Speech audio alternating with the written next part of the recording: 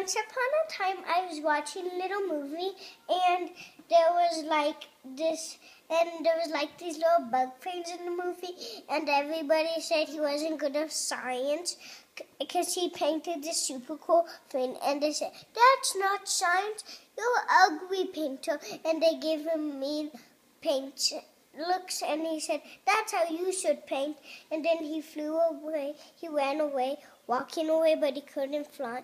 And then he meted God, and God said he'll take this big paper. It was this big, really big, and he took it and he saw that it was an inch off the ground. Then he can fly, and then he fly high up in the sky. And he said, "Look, everybody, I can fly high in the sky.